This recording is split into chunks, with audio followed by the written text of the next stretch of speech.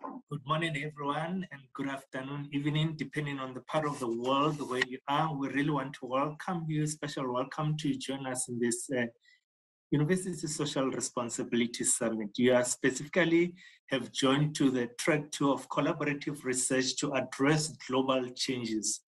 Just an overview, we'll have 4 speakers in some presentation. There'll be co-presenters, and each speaker will have about 15 minutes to present. Thereafter, there'll be question and answer session. And please do join the virtual platform in case you also want to raise other questions through that platform. And we'll try by all means to accommodate as many questions as possible. However, if we are not able to address your question due to time constraints, please feel free to engage with our speakers after their session via the platform that we have. Thank you very much. Ladies and gentlemen, I just want to specifically welcome Mariko to this session, and she's going to be our first speaker. She is a program-specific senior lecturer at the International Strategy Office of Kyoto in University. So we just want to acknowledge her wealth of experience, and we're looking forward to hearing from her, given her experience specifically with international cooperation in education and human resource development. Thank you. Over to you, Mariko. Thank you. Thank you. Can you hear me? Yes, we can. Thank you. You can go ahead. You've got 15 minutes. Right. Thank you very much for your introduction. Yes. Hello, everyone. My name is Mariko Adachi, Program-Specific Senior Lecturer of International Strategy Office of Kyoto University. I am very honored to share one of our international strategies on-site laboratory initiative with you.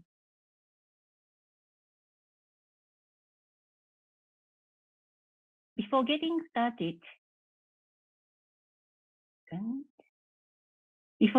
started, let me have a quick introduction of Kyoto University. Our university was founded in 1897 as the second oldest national university in Japan. It was meant to be a research-oriented institution with enduring tradition of pioneering fieldwork. This research-oriented tradition and spirit are the key factors of our university, dedicating to higher education and fostering an atmosphere of free academic exchange. To prove this, we have had 44 off-campus research and education centers in Japan and 66 overseas offices and facilities with 11 Nobel laureates. The initiative on-site laboratory was established in 2018 as one of the programs financed by the Ministry of Education. This initiative is one in a package of strategies for internationalization. The purpose of this initiative is to enhance collaboration with partners to further develop world-leading cutting-edge research and explore new domains of academic endeavor. To promote international student mobility, increasing the recruitment of talented international students, to expand the collaboration with industry partners, to strengthen institutional infrastructure that enable Kyoto University to be a key player in international academia. Currently, 11 on-site laboratories are operating in the world. Today, I would like to introduce 3 laboratories, one in US, one in Thailand, and one in China, sharing how unique they have been coping with the global issues. The first on-site laboratory is Kyoto University San Diego Research Center. This laboratory was established in September 2019 by the Graduate School of Medicine in cooperation with the Center for Novel Therapeutics at the University of California, San Diego. The purpose of this laboratory is to accelerate research collaboration, industry academia collaboration, and education collaboration, to develop global human resource through sharing space in the center for novel therapies with UC San Diego's top researchers. The function of the laboratory is joint research in the field of medicine, recruitment of international students, and expansion of collaboration with industry partners.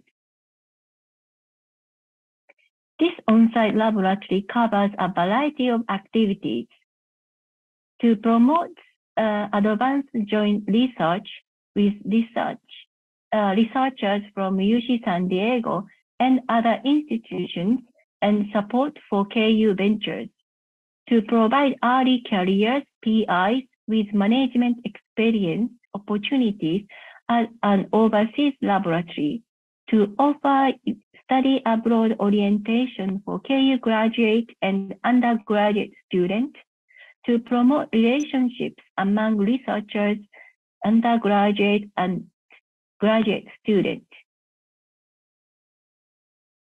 to develop human resource through special programs for graduate students, credit exchange, and to provide overseas training opportunities for early career PhDs, researchers, and admin staff.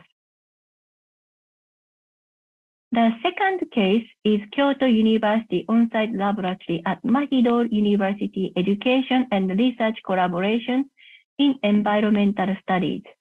This laboratory was established in March 2019, which is upgraded from a Mahidol University facility established in January 2016.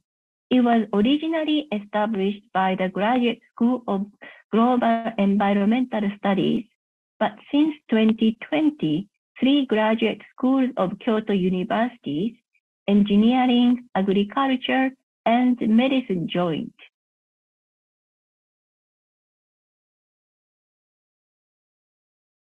Partner institution is Mahidol University, Thailand, and its location is also at Mahidol University. The function of the laboratory is research and education to address environmental engineering issues, recruitment of talented international students, and the provision of international double degree programs. I would like to share some of the achievements from the past 3 years, Japanese fiscal year 2018 to 2021. This on-site laboratory held 5 workshops for sharing their research achievements with the global community, reaching over 300 participants online.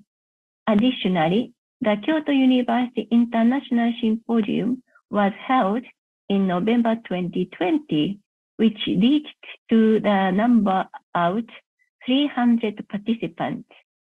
This on-site laboratory was the scenario of the signature for agreement for double master's degree program signed by the Graduate School of Global Environmental Studies in 2016, the Global School of Public Health in 2018, and the Graduate School of Agriculture in 2021.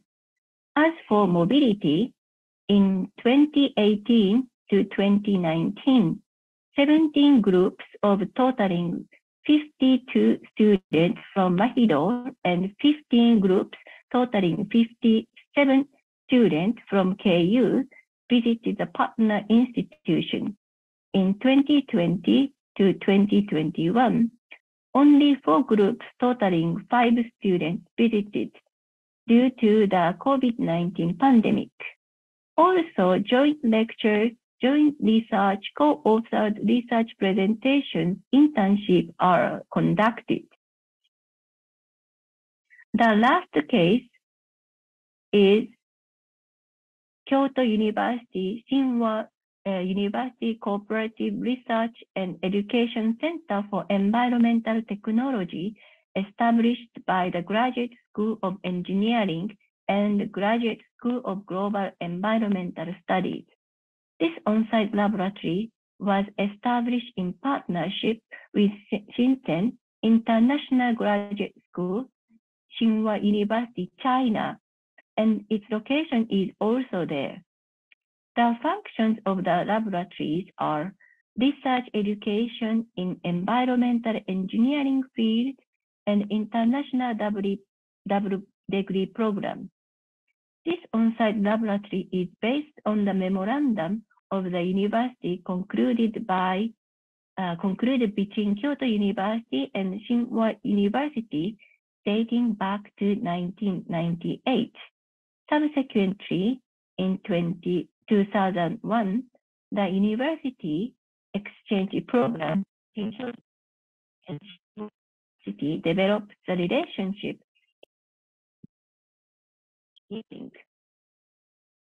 This on-site laboratory is funded in October 2005, started as an endowed course by a group of companies with a setup of a council. Based on the funds from the related research fund and related project based on the donation from the company in the council. Active role in council in symposium and international student exchange. Functioned as a base for exchange between Japanese company and Chinese one. Promote diverse joint research between universities, Japanese company and Tsinghua University, Chinese company and Kyoto University.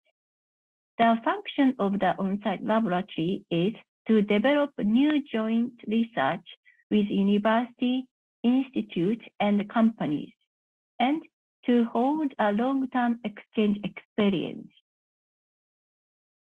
Here, the social impact and global challenge of on-site laboratories.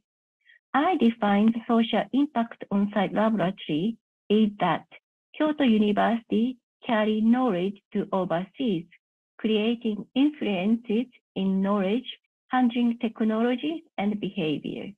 On the other hand, I defined global challenges for on-site laboratory is that Kyoto University has to fix to implement the laboratory.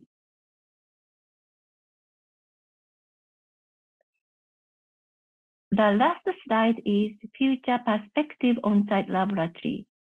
The following 4 points are expected to be accelerating. First, expanding the research network, which will exchange with local university and companies in promotion of industry academia collaboration, such as joint research. Second, nurturing the next generation with on-site experiences. Third, increasing the mobility for researchers, students, and even admin staff to develop human capacity.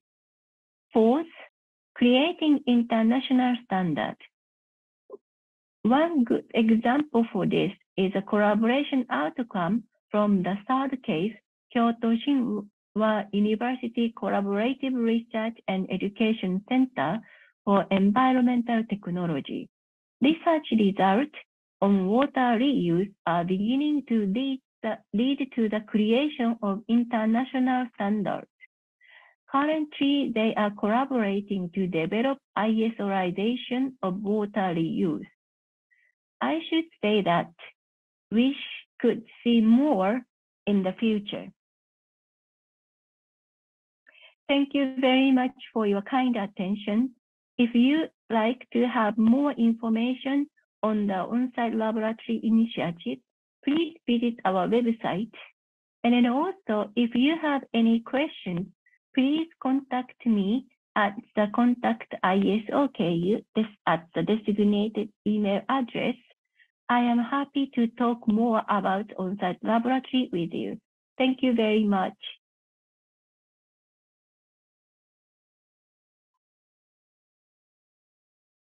Thank you very much, Mariko, for such an informative presentation, and thanks that you stick to your time in terms of the time limit. You still had about 2 minutes more, but we appreciate that you're able at least to do your presentation within time.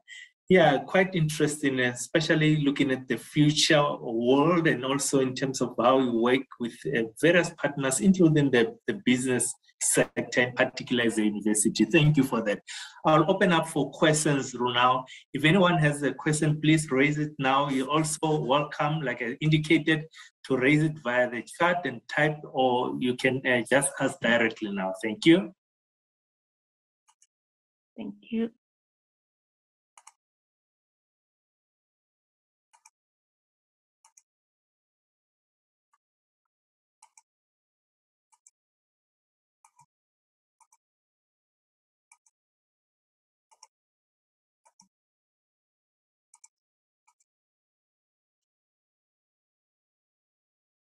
I see there's no question yet on the chat on the virtual platform, but if you have one, like I indicated, you're welcome to raise it, then we can have our speaker address it now. Unless he has invited, you are not limited to this time. In case something comes up after the session, you're still welcome to contact her and have even more direct chat with her. Who knows, there could be also collaborative opportunities to work with her, given the kind of work that she's doing. Thank you. Thank you.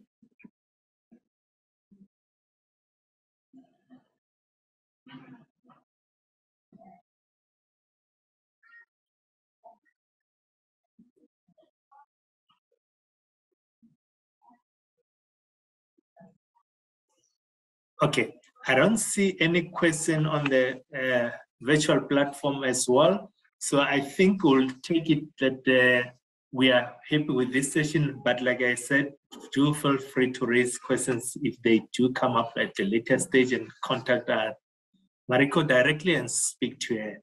So with that, we then going to move forward to our next session. We still have time, and it's great that we'll catch up in terms of we started a little bit later, but we'll catch up with that.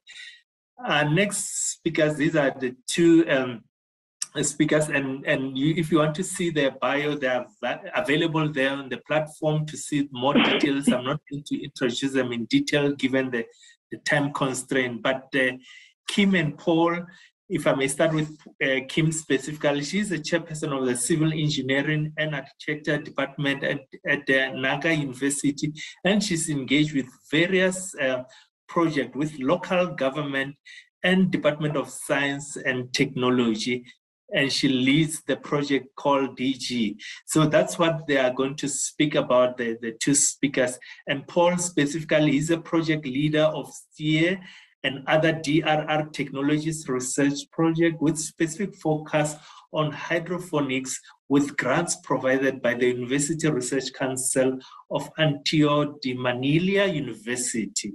So I just want to welcome them and say, if you see myself, look, I'm going to switch off my video now, but if you see me switching it on, it means you're left with about 2-3 minutes for your presentation, then you can wrap up at that particular time. Thank you. Over to you.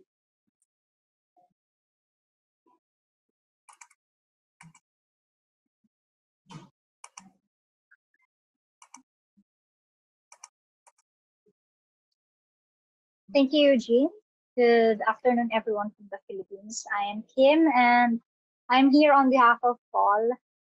So our project is named DIGDI-STEER, Research Collaboration, Prepositioning of Assets Before Disaster Strikes.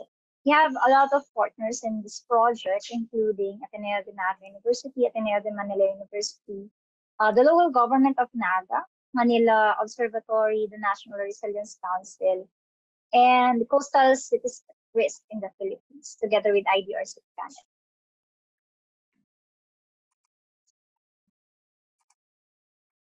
All right. As we all know, well, tracks and intensity of all tropical storms this is a 150-year-old data that is mostly towards the Philippines. If we integrate all this Saffir-Simpson hurricane scale it is translated to Typhoon Category 4 and Super Typhoon Category for the Philippine standard. Let's kind of zoom it a bit to our area, Bicol region. We are sitting at the typhoon belt of the Philippines and one of the most vulnerable regions to typhoon due to our location and geography. 2 years ago, we experienced 3 consecutive or 4 typhoons in the Philippines in the span of 3 weeks. And this is what is usually the landscape or facade after each and every typhoon. This Catanduanes is a province in Bicol region. And 2 years ago as well, I met Paul and Khim after the Typhoon Ulysses. They are installing their post-disaster response solar clean water system here in our area in Camarines Sur. There are PH mouse housing models in the Philippines, and the trend is that after each and every typhoon, the need for mass housing and socialized housing increases.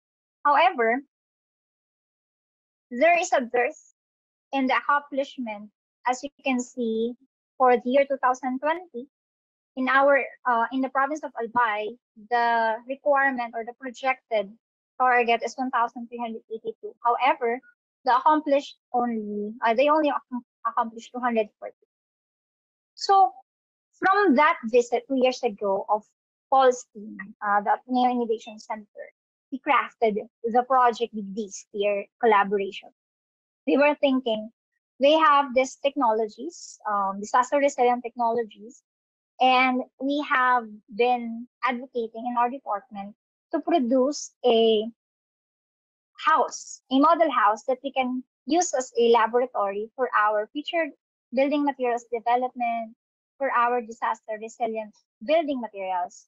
And that's how we came up with the DIGDI-STEER project.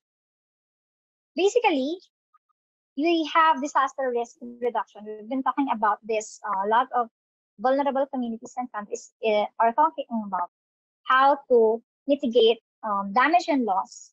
However, we are more directed, or we are more focused on the response. But going beyond the response, we need to provide anticipatory action. And this is where the project is rooting from. So we need anticipatory action before we dwell into response and promote recovery. So this is this aims to enable capacity so that our systems, our communities will become more resilient, and damage and loss, which the COP27 is discussing, will be lessened, specifically for areas like ours. This is the framework of our project, the DIGDI-STEER. So we have disasters. Our idea is to provide a house that is disaster resilient and self-sustaining, so that one family at a time or one community at a time, we can provide or promote resilience. So if we have the resilient housing, because as you saw earlier, most of the houses in our region are made up of wood materials, they're made up of bamboo and arnica. If you have housing, the infrastructure, we also need water, food, and energy. So this is where water, food, energy nexus comes in. So if they have housing, they also need food during disaster. And through this, we also have the recycled concrete technology, simplified housing construction, together with the DRR technology. All in all, we need academe, LGU, community, and non-government agencies collaboration to make all this possible. And of course, to have an avenue for scale. So this is our framework. Specifically, this is a snap with the family during our MOA assignment. Specifically, there are two institutions involved here, Ateneo de Naga University and Ateneo de Manila University. For Ateneo de Naga, we have DIGDI. It's also a legal term for here. Also asserting that we want the houses to be built in their original locations as much as possible. Most of the mass housing in the Philippines, communities are relocated in far-flung areas, away from the locations or the areas that they grew up with, and it's also one of the risks of this socialized housing projects, because it's all the communities try to go back to the areas that the government evacuated them from. Well, we have 3 workshops with the communities to co-develop, co-generate, and co-create knowledge and co-develop the technologies in the house. All of these are geared towards community resilience development.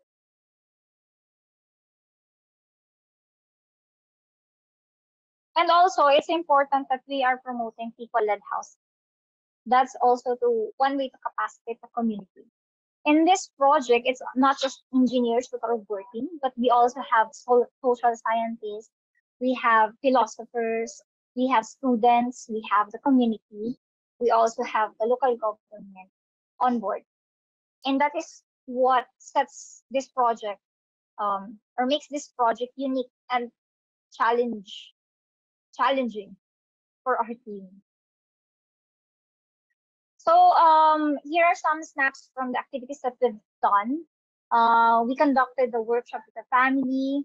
From the photo, the middle, we asked the family for their disaster experience. That is to ensure that we are being inclusive, that we are asking them for input so that they can co-design the house, even if, of course, it needs technical assistance.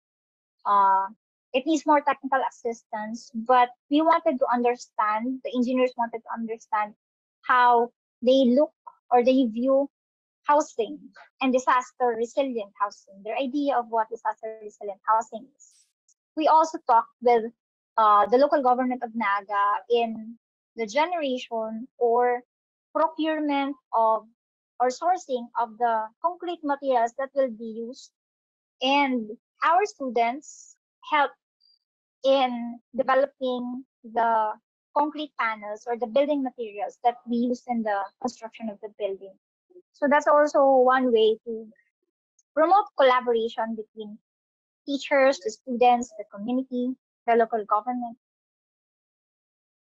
We also had a intern from France, and our intern helped us see a wider lens about all these things, and we conducted a systems thinking workshop so that we can understand better how we should move forward with the project with a systems lens. And we conducted a series of activities like we opened the research with for internship. We have interns, we have students, we have guest interns. We had the Plastic to Bricks campaign in our university, and in the community, we are collecting plastic PET bottles that we will be transforming into plastic bricks that will be used in the house. Here are the technologies developed by our partner, the STEER. The STEER project is focused on the development of disaster DRR technologies, one of which is the promotion of hydroponic system. Now we're starting with lettuce. We are looking into developing other hydroponic systems for other produce like black rice and whatever the community is leaned on. We also are providing the wastewater treatment for the water for the septic tank of the house. We're also providing the brick oven with embedded water heater. Then we're also providing the near cloud system that can accommodate data sharing even without the internet. All these are geared toward making a house or a community of houses resilient to disaster or in the event of disaster and become more self-sufficient and self-sustaining.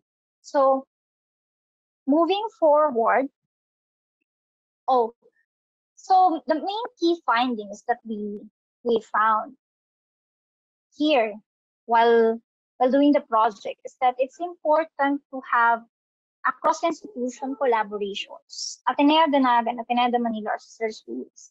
But it's also equally important to have a good relationship with the local government, with private institutions, with private organizations, and the community in order to provide or in order to implement projects which are addressing complex world problems that are deeper and will have more impact in the community.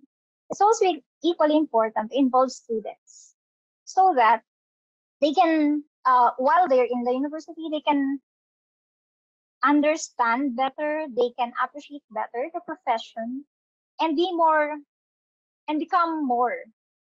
become better in their profession after university. This is also one way to advance their training while still in undergrad. Definitely, there is a need to increase the LGU academic industry projects here in the Philippines, and which has been the practice already in other neighboring countries. But here in our country, we're still starting. So this is one of the projects, the few projects here in the Philippines that is promoting LGU academic industry partnerships.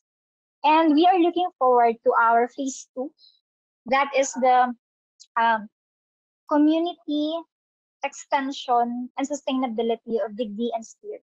We wanted to have this or to work on how this project will be cascaded from the beneficiary, its 3 families, its 3 houses, towards the whole community of Panikwason, and later to other areas in Naga City and in Bicol, and scaled up to the whole of the Philippines.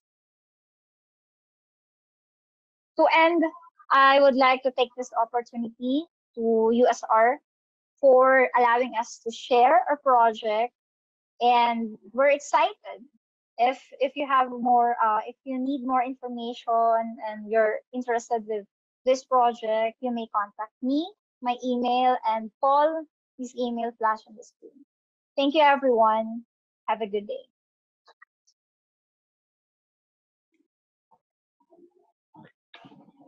Thank you, Khim, and also in absentia, Paul. Thank you for such a, again, wonderful and informative presentation. I mean, we know that disasters are there and they're there to stay with us. However, you are not just waiting to be reactive, but you are proactive in terms of forming disasters resilient systems that are able to assist the community. I must say one of the highlights is the issue of co-designing the housing that you are doing with the community, with your students as part of their training. That's a wonderful training opportunity for students. So keep up the good work.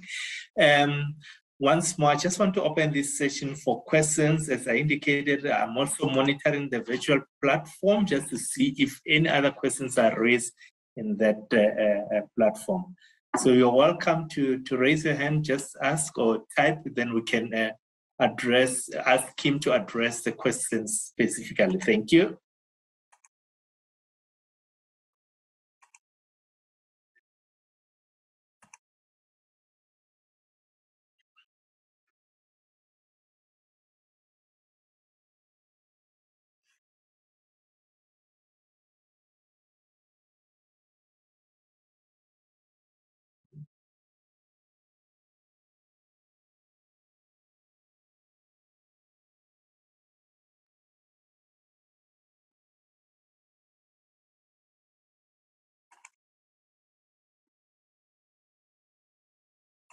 Okay, I'll give few more seconds in case somebody raise a question, but otherwise, as indicated, you're welcome to contact our speakers after the session to engage with them further. If something comes up after this opening, I'm giving a few more minutes, seconds for questions to be raised. Thank you.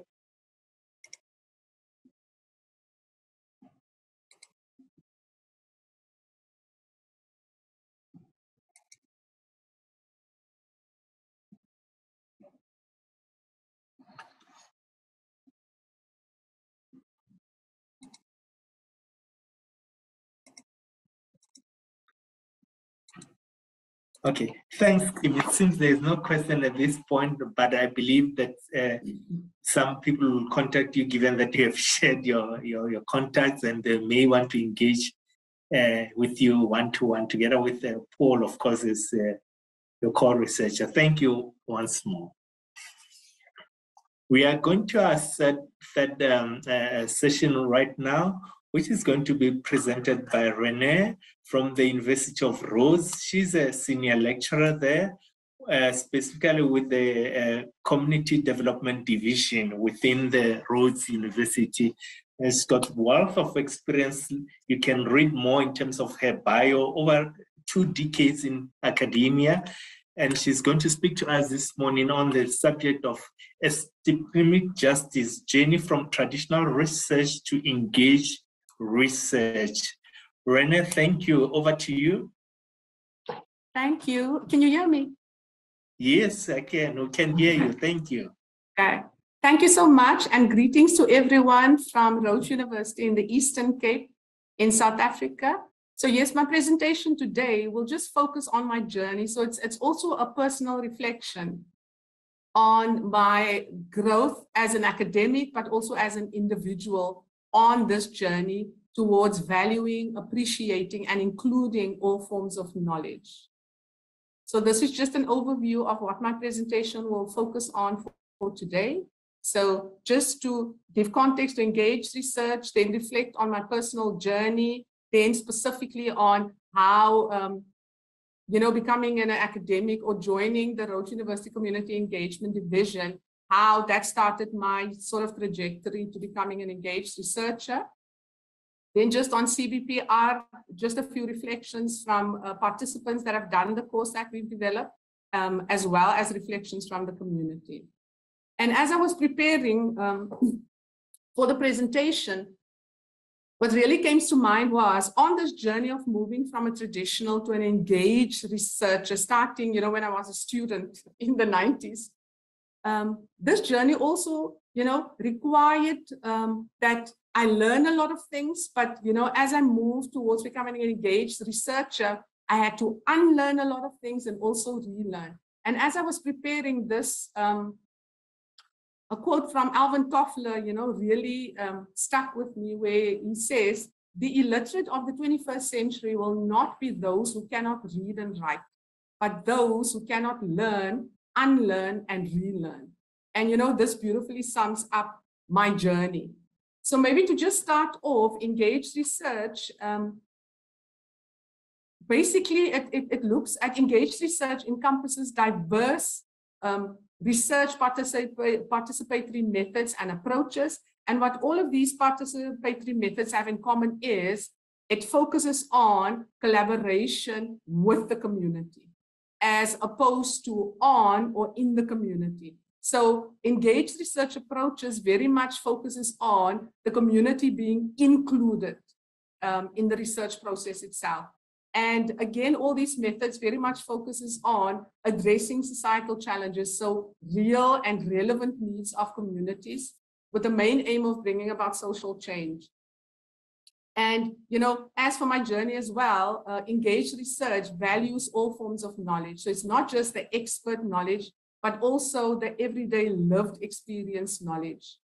And the engaged research actually gets academics and students to ask yourself, who identified the issue under investigation, or who identified the problem or the challenge that's being investigated? Who will benefit from this?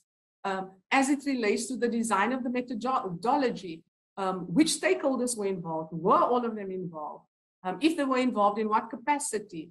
Who will be involved in the data collection? After the data has been collected, who will be involved in analyzing the data? And then also, how will the findings be disseminated? And how will the findings find relevance in addressing the issue or the problem under investigation? So maybe just an overview of CBPR, because that is in essence the engaged research program that we offer at Rhodes is very much based on community-based participatory research.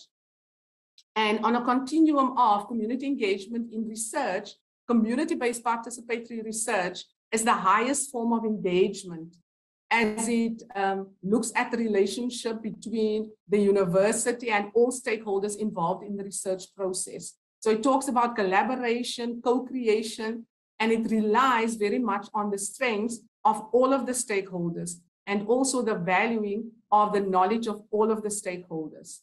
And in a perfect world, at the highest level in terms of engagement would be community-led research. But I think, yeah, there's still, much time to still move forward ahead before we can actually get to a community-led. But the beauty about community-based participatory research is it's inclusive of the community and you work in collaboration with them. So I thought just to reflect on my own personal journey, which is very much what my presentation is focused on. So it took me back to the 90s, and that gives away my age. As a first-year student, I clearly can remember orientation week, and it was this organization talking about human rights awareness in communities, in prisons, in marginalized communities. And after the presentation, I actually walked up to the lady that facilitated this, and I said, wow, I'm really blown away about what you've presented, and I'm quite keen to get involved. So she said to me, gave me a business card and said, I must send an email, which I did the following week. We met up, and then she indicated to me I can join as a volunteer, but they won't be able to pay me. So what they could do is they would cover my transport as well as meals on the days that I volunteer. And that is how my volunteering journey actually started during orientation week of my first year. And what I loved about being involved in volunteering, and it started in my first year up until my fourth year, my honors year.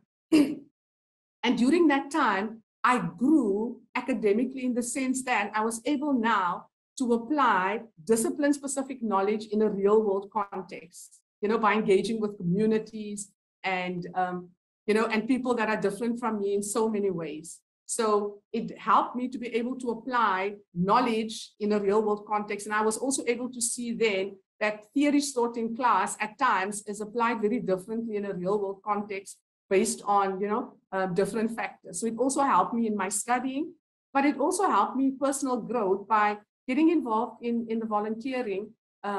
I grew more confident in public speaking, report writing, and I was also able to engage with people, from various backgrounds, from various disciplines. And as I said, that are, different from me in so many ways.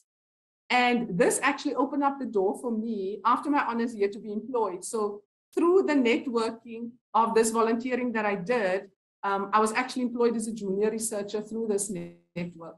So I wrote my final exams in November that year, went for an interview in December, and then started in January. So even then, as a junior researcher, the skills combined with the discipline-specific knowledge, gave me that abilities and skills to come in as a junior researcher and be able to look at research more holistically. So after that, I joined academia, and then as a junior academic, I was able to then have my lectures in a very interactive way, simply because I also got students then to start applying in a lecture setup, the knowledge and apply it to a real world context. Then after that, my doctoral studies, and again, with all of this still in the back of my mind, but as I was reflecting, preparing this presentation, I also realized, as much as I knew the importance of having the community involved in research itself, for my doctoral studies, it was, apologies for that, it was all very one-directional, in the sense that, I only involved the community when I was collecting my data. So it was one-directional, and it was for me purely just about getting the data.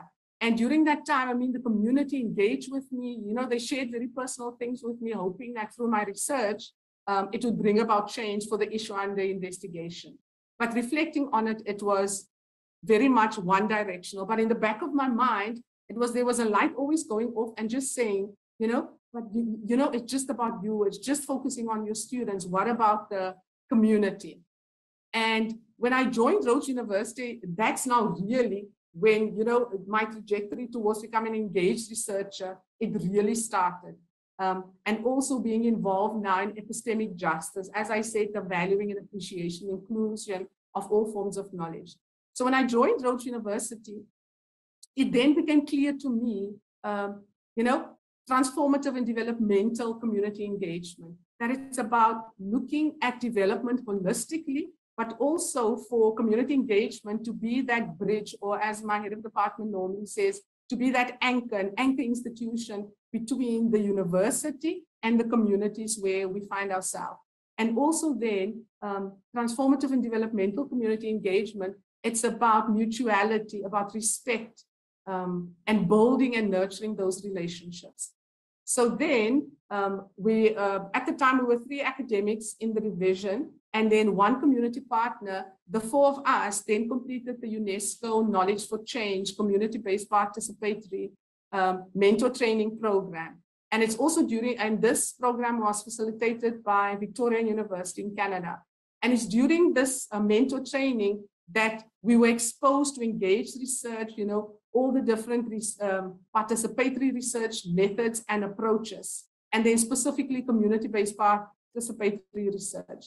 And it was also during that time that it also became much more clear that with community-based participatory research, it's very much about being authentic, because the community can also pick up if it's one directional, where it's just about us wanting to come and collect data. They don't even understand the context, but you know, we arrange focus groups, questionnaires, they have to answer questions, but the beginning and the end of the process, the community knows nothing about.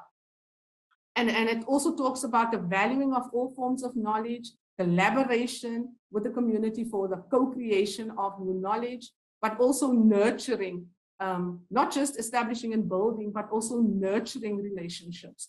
And also looking at, as I've already alluded to, the building of relationships, of trust, but also looking at equity factors such as who makes the decisions, resources, as well as the strengths in terms of knowledge from each stakeholder.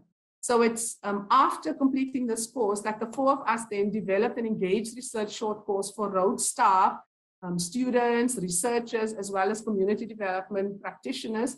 And the beauty of it was the community partner was part of the development team, and she's also facilitating in the engaged research short course that we offer. And, you know, and as I reflect on it as well, what was so beautiful was, you know, if we became too academic, she always pulled us back. So that's why the course itself is very balanced in terms of representing the community, but also academia. So with community-based participatory research, since the focus is also very much on the community identifying the problem and moving along in the research process, obviously we had to have engagements with the ethics review committee at our university.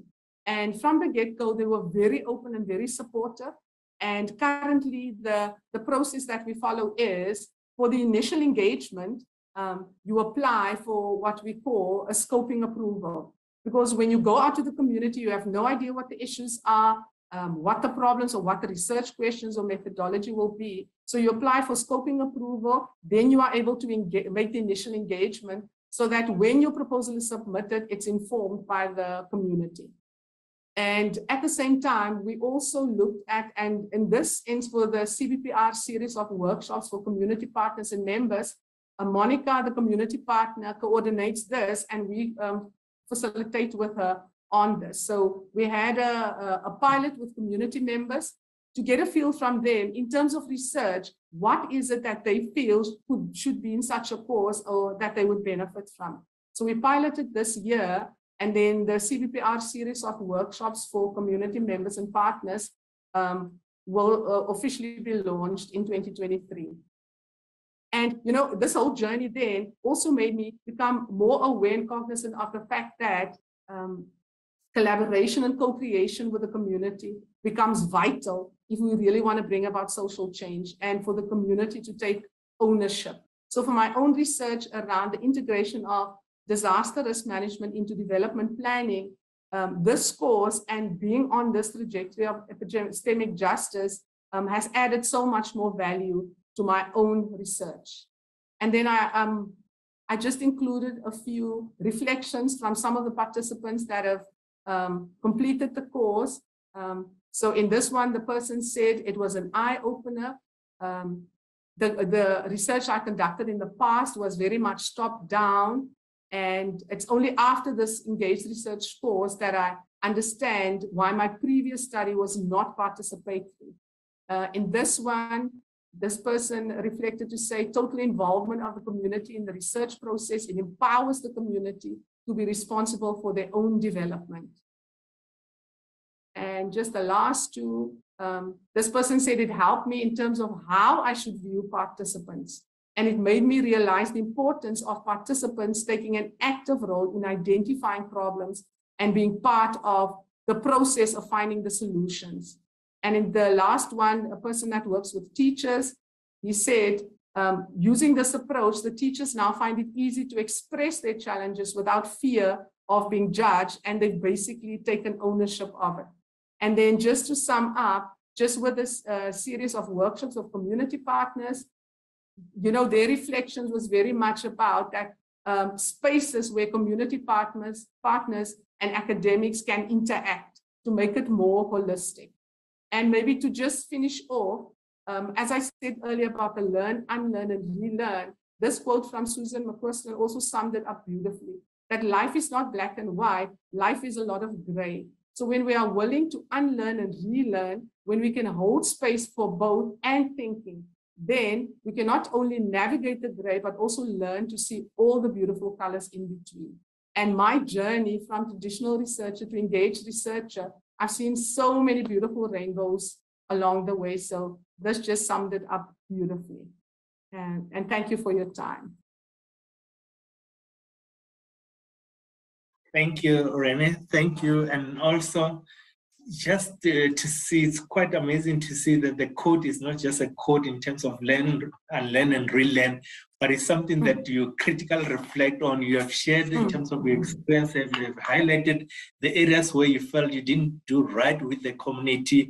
It was more about on them, in them. However, now you appreciate that it's about a collaborative work, working with the community, be inclusive. And I believe that your story and it will continue to touch many students, realize that they don't wait, they have to wait until they graduate, but some opportunities come whilst they're still studying. Thanks for such a informative presentation. Ladies and gentlemen, I just want to once more invite you to ask questions, and as I indicated, there's a chat there. You can also type if you're more comfortable with that. So I'm going to pause here and allow people to ask questions if there's any at this point. Thank you.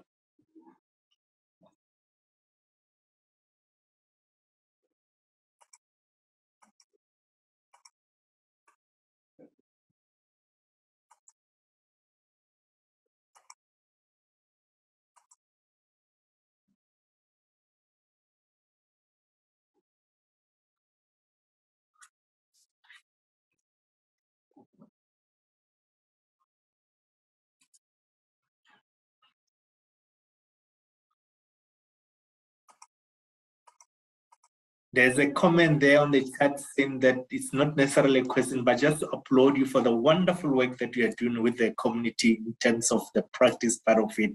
Well done once more. Thank you. Thank you so much. Okay.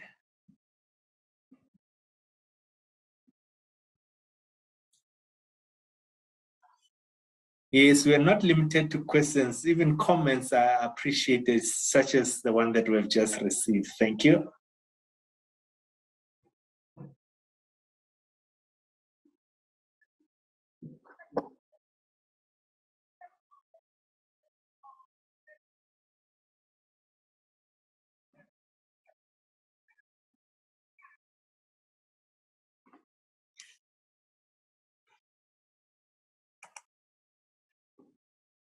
Okay, thank you, Rene. We'll release you now, and people, I believe, they'll be in touch with you. Yeah, beyond this presentation, and who knows, some collaborative work could also emerge from this presentation. Thank you very much. Thank you. Okay, thank you. We're going to move to our last speaker by the name of Maurice from the University of Vrije in Amsterdam, the Netherlands. So he works with currently works in an innovative manager research services at the University of Vrije in Amsterdam, and he is passionate about the multidisciplinary approach in terms of the work that they do in the library services. So we're going to hear more what they do in terms of Aurora SDG research data, dashboard, gaining insight in co-author collaboration of SDG-related research papers. So ladies and gentlemen, let's welcome Maurice, and we're looking forward to hear what is it that we can learn in terms of collaborative co-authorship in this context. Thank you.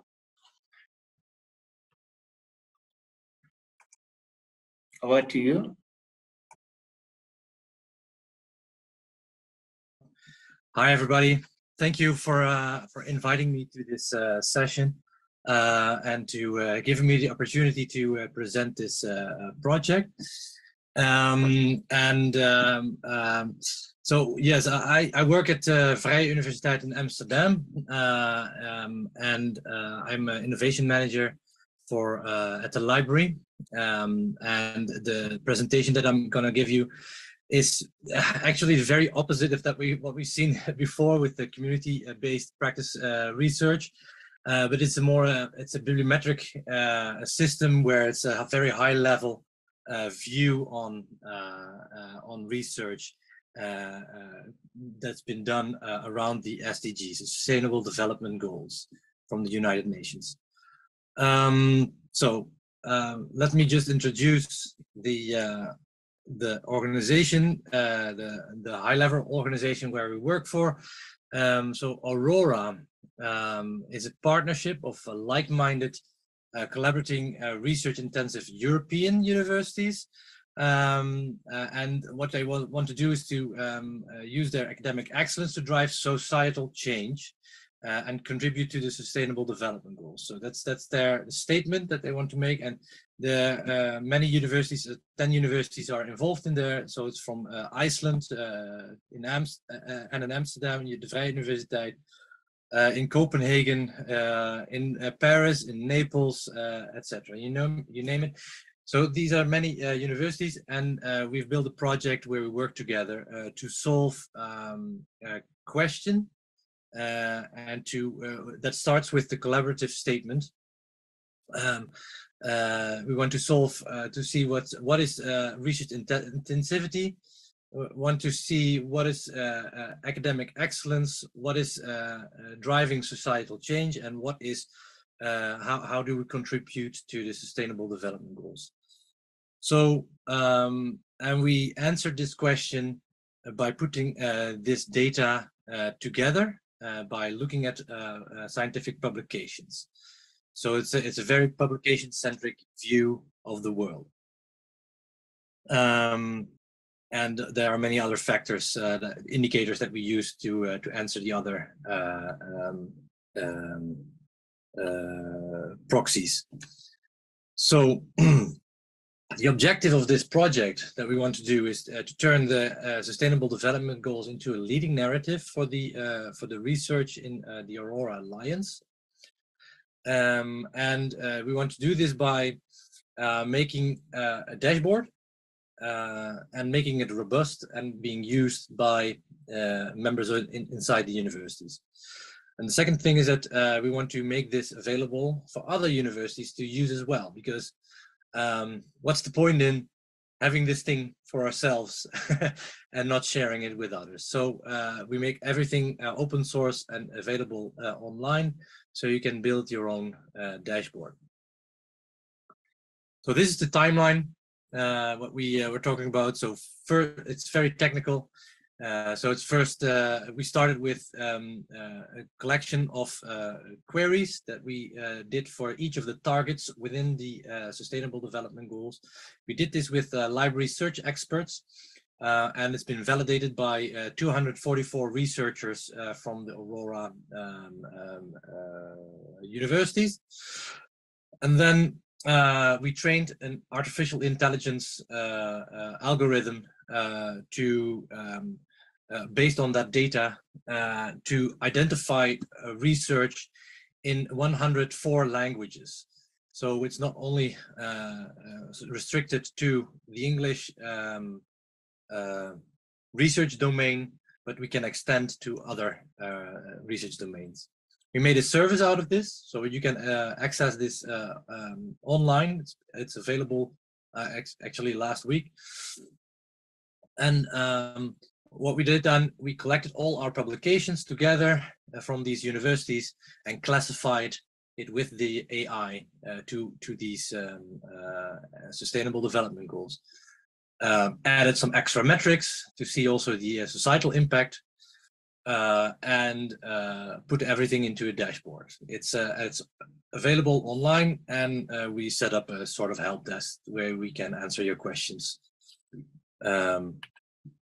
So this is a presentation, this is a video. I will not go into this, but you can, if I share the presentation, you can click on it and you can see the presentation, the video yourself. Somehow to skip this, yeah. So first, it's about the classifier. So this is how it looks like now. Very simple. You insert a piece of text. You select a classification model. We trained many others by different definitions. You click on classify, and then it comes up with a result. You can get the result in the data as well.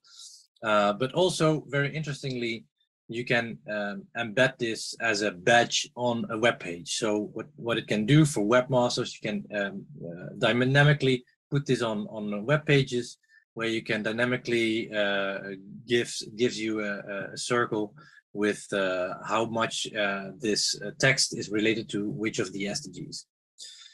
And we hope that this will be useful for making this more into the narrative for how this research or maybe educational courses are related to Sustainable Development Goals. So yes, this is an example how we put these things on a website. So this is the team. So I do this not by myself. I'm just the project lead, and there are many experts in this who work together with to make this happen.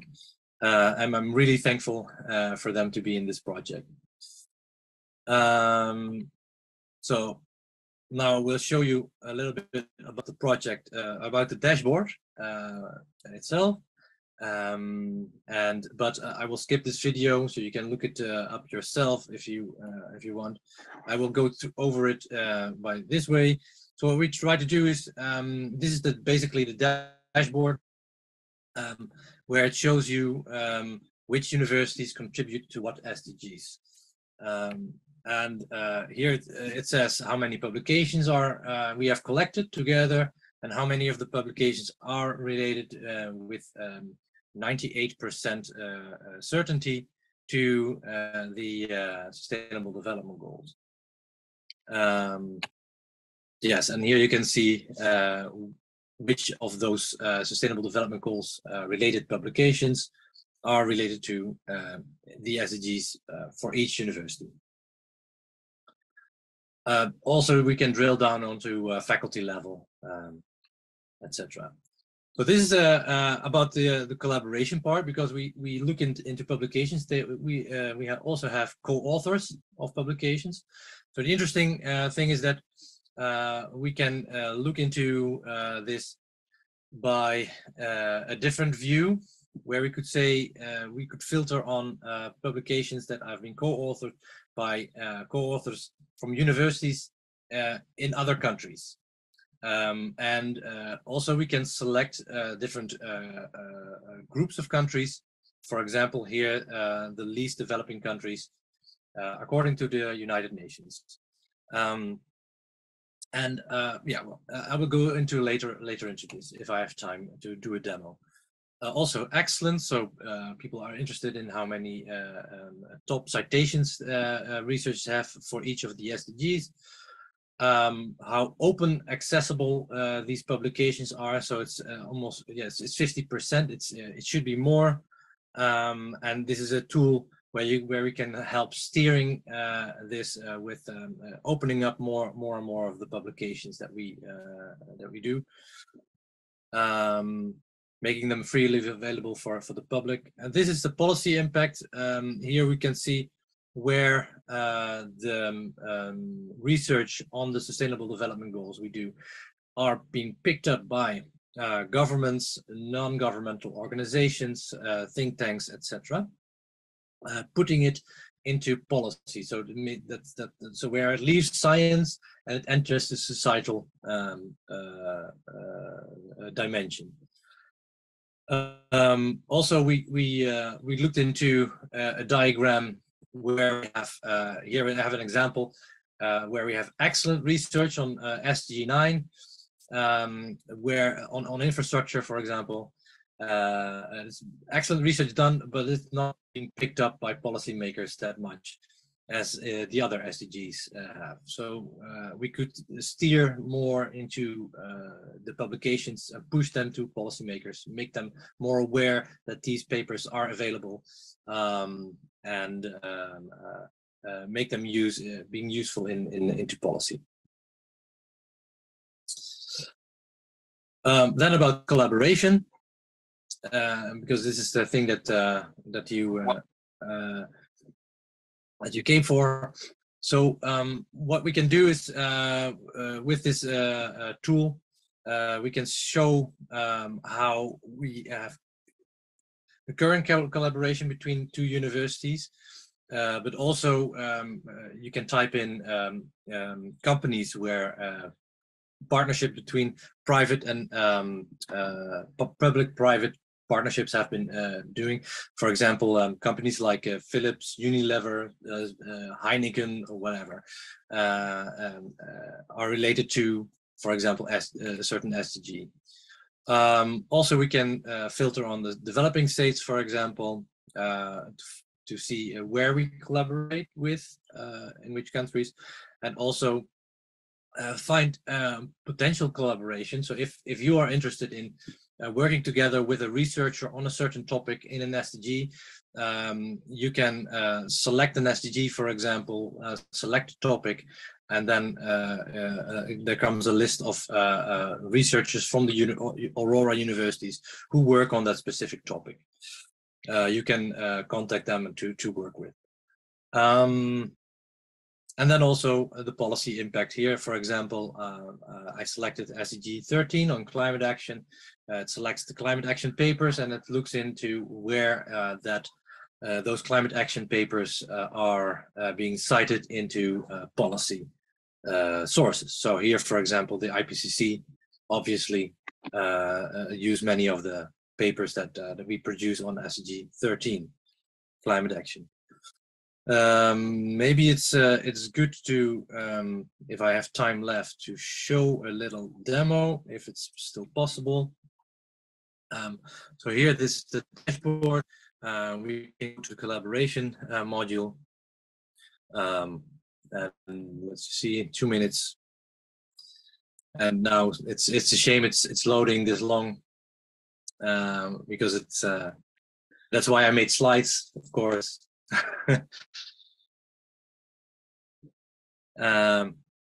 So luckily I made slides to show you the demonstration. So I think this concludes my presentation. If you have questions, please send me an email. I can be contacted here by this link below. Just I give you the opportunity to write this down or type it in. And there you can also show, have the resources on the dashboard, the videos, but also a guide to build your own, maybe it's also good to show you this. Did it load? Yes. So if you go to Aurora,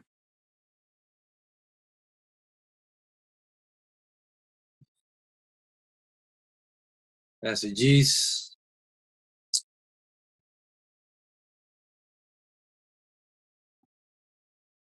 Here's a build guide. If you want to build it your own, you can click on this and it explains how you can build this yourself, but also how to use the dashboard. There are many guides available where it explains what you can do with the dashboard.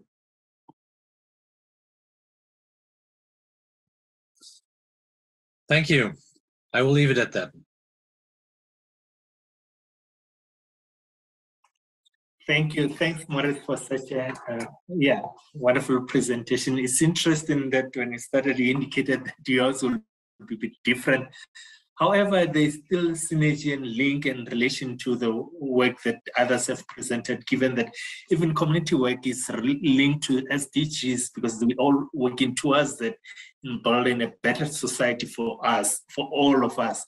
You spoke about societal changes. Those are issues that you look at. So is in community engagement, solving problem and promoting academic excellence. And thanks once more for opening that opportunity to share in terms of other colleagues, colleagues that may also want to explore this and see how they go about in terms of establishing their own dashboard. We really appreciate the work that you are doing with your colleagues in Aurora. Thank you very much.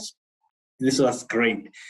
Yeah, ladies and gentlemen, again, I'm opening up for questions, comments. This is the time to do that. We still have time within, we are way within our time in this session, given that all the speakers, I must applaud all of them. They were able to keep in time within the limited time that they were given. They presented excellent and informative session. Thank you. Questions, comments?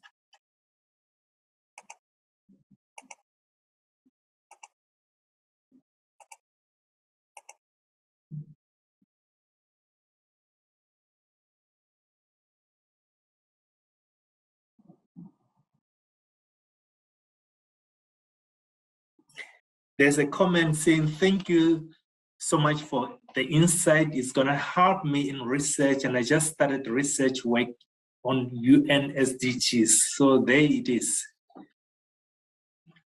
And thanks for sharing that link. I can see it. You can go on the virtual platform and see the link that Maurice has shared if you want to continue in terms of the collaboration and see how you can go about developing your own if you want to. Please check the virtual platform. There's a link that has been shared just now.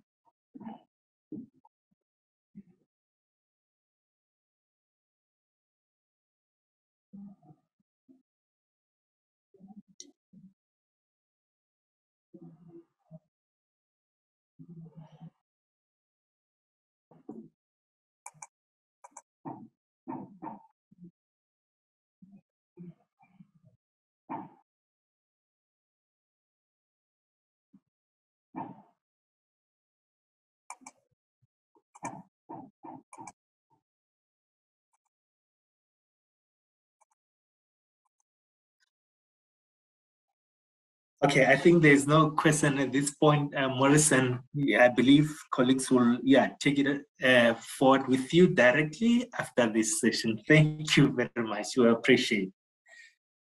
Yeah, ladies and gentlemen, this brings us to the end of our session, and I just want to thank all of you, the presenters and also the participants. It has been great and wonderful to run with you in this session. It's been quite an informative, insightful session. I believe that much will come out of it. There'll be new links, new collaboration with colleagues, and I just want to thank you all. And also thank the team behind the scene, Rene and the teams and colleagues behind the scene that have made this possible. I just want to appreciate you. Thank you very much.